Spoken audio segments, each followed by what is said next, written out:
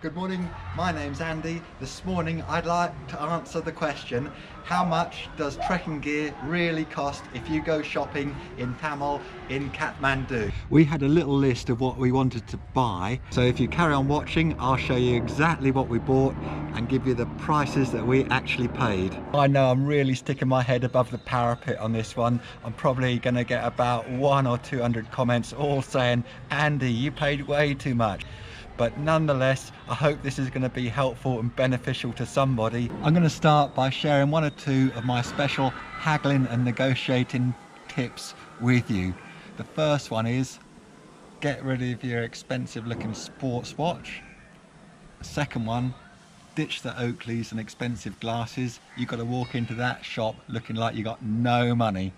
Don't take embarking on this shopping trip lightly. We got there about 10 o'clock, which was good because a lot of the shops hadn't had customers by then.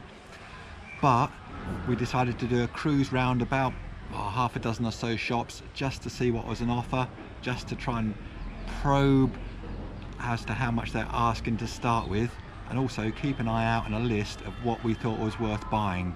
Now believe me, after about an hour you're going to get tired of all the hustling and the bullshit. You're going to need to be going in for at least couple of cups of coffee, visit a bakery, get some pastries for sustenance and stuff along the way. Now we saw some shoppers being downright rude and aggressive to the shopkeepers. To me, that's just not the tactic that's going to work in this country.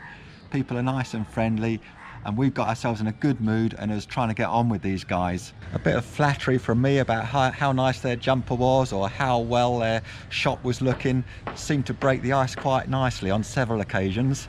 But notwithstanding this, you need to have a disciplined and firm approach in your negotiations. Decide on exactly what you're going to buy and make sure you've got a target price that you don't go over. And always be prepared to walk out the shop before you make the deal, because they probably will be coming running after you. We were buying things as presents really, so we were having to buy 3 different sizes. We were looking for long trousers, short trousers, and also we wanted to get some scarves and a big sort of mountain duffel bag. My first plan was to try and buy everything in one shop, but because of the variation in colours and sizes and things, we had to break this down, and eventually we bought all our stuff from about 3 or 4 shops. But the more you buy in any one shop, that gives you more and more leverage to get the price down further still. Every time I got the price down to an unacceptable level to the shopkeeper, I then introduced another purchase into the bargain, and that always seemed to get him to accept the previous price. Shown as Alpine is one shop that is renowned not for haggling. Their prices are pretty fixed, but it's all good quality stuff there. We went in there and ascertained that basic trekking trousers were about 1,200 rupees. We used that as a baseline, but later on in the afternoon I walked out of one shop with the guy chasing me offering them to me at 800 rupees. But these were basic trousers, not really technical ones. The first item we bought was definitely the most expensive and possibly the most important. We decided we were only going to buy our sleeping bag from Shoners. It's a good reputation there, and this is a 3 seasons sleeping bag, down from Yugoslavia, and we paid $110 for this. We've subsequently tested it out for 2 weeks in Khumbu at altitudes up to 5,000 meters, and I can tell you it's warm as toast. And when you're in a rough, cheap mountain lodge and the room's pretty grubby, snuggling up inside one of these all night keeping warm, it's worth every penny of that $110. When you're buying a sleeping bag, make sure you get the compacting bag thrown in so that you can make the sleeping bag nice and small to fit in your rucksack, but also negotiate so that you get a slightly bigger bag thrown in as well, so that when you get home you can keep the down sleeping bag in the bigger bag where it's not all crushed up and getting ruined. Remember, if you're in Thamel and you see any branded items, unless you're in something like an actual North Face shop, the stuff you're buying is almost 99.9% going to be fake. That means it's not going to be covered by the manufacturer's warranty, and it's unlikely to be the same sort of quality as an international brand either. By the afternoon we were getting shopped out really, and we felt we just had to make some purchases or just go home and forget the whole thing. Eventually in one shop we found 3 lots of trousers which were all the right sizes and colours, and we bought a North Face set of trousers, these ones which look like Chinese ones, and also we got these ones that are branded up, lovely fake Arc'teryx. We chose these trousers because they've got the hardware and patches on them, and also they're very stretchy and comfortable as well.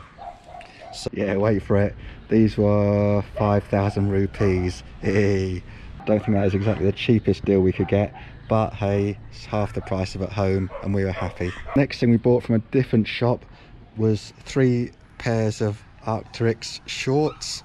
We got small, medium and large size. Spent quite a lot of time in this shop, and I broke the rules here because while I was looking for the shorts I found this windstopper jacket which I thought was rather nice looking.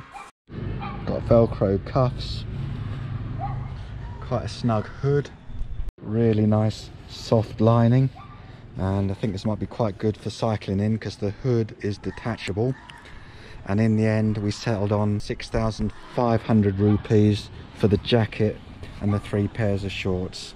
Now if you ever go trekking up in the Himalayas, you see tons of porters all carrying about 2 or 3 of these big mountain duffel bags, and I really fancied one of these bags. They're about £100 at home if you buy the genuine article, and I bought this one which is about 80 litres, which is marked as large, but there are bigger ones, and I paid 1,700 for this one, which is a fairly easy deal really. I think you could probably get them a lot cheaper than that, especially if you bought a couple or different sizes. Basically plastic, but it's got a shoulder strap. You can carry it like a rucksack, and it's got handles as well. I think it's a great bit of international baggage, good for if you're going sailing on a boat. Maybe a smaller one would be good for gym kit and stuff. Got mesh pocket inside. I'm really happy with this bright lime green one. Just hope it doesn't split in half the minute I get home with it. The other 2 things that Alison bought were these really nice soft yak wool blankets, and we asked the price of these and the guy said 500 rupees each. We'd seen them a lot more expensive, and we just quite frankly thought it's such a reasonable price. We just bought them anyway without even haggling. Everybody was happy on that one. It's now 6 months later, May 2020, in the COVID-19 lockdown, but we're back at home, and I just want to update you. The base camp duffel bag safely got all my equipment back home to North Wales here. The Arc'teryx trousers have been really good to wear, but unfortunately the Arc'teryx shorts, the buckle went here, or the little snap thing, so we had to stitch that back on. The North Face windstopper jacket has been fantastic on my bike. In some really cold weather it's kept the chill off. Only trouble is with this, guess what? Pocket zipper's broken. So the moral here is, when you buy anything like this, really check the stitching and stuff, which we did. It's all good, but it's the zips and fasteners to look out for. Meanwhile, I'll be looking forward to going back to Kathmandu to take these 2 things back once the crisis is over. So there we are, there's all my stuff. I've been honest with the prices. Let me know what you think, and if you'd like to see some more of my videos, please make sure you subscribe to my channel, and I hope to see you again soon. Bye bye for now.